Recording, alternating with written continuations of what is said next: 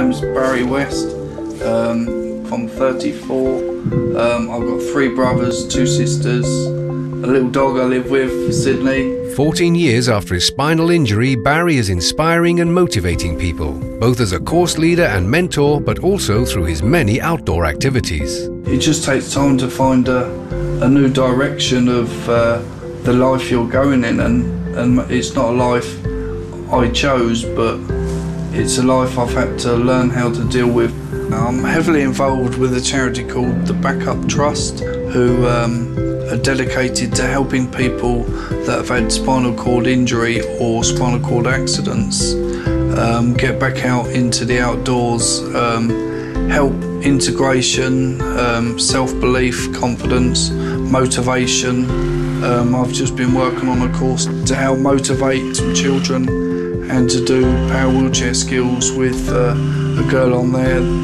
It was just to help her boost her confidence. I was helping her in the pool and doing different things. We was doing sailing with her as well. If something I've gone through and something that I'm living with now can help somebody else, that's worth more than any pound I can earn, to see their face or their extra drive and confidence build up through something I've spoke to them about, I've showed them, you know, and that's a great feeling, yeah. I've conquered Snowdon, the tallest mountain in England and Wales. I've done that twice. One of the things I've always wanted to do is see what it's like to swim like a fish. I've dived now probably about 15 times in pools and out in Egypt.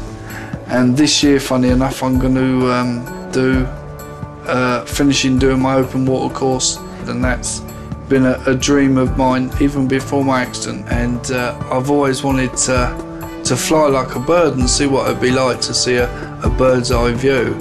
And obviously, after my spinal injury, I thought that was going to be out the window with just the use of my head. And then I've done a 13,000-foot skydive, and that was a 45-second free fall.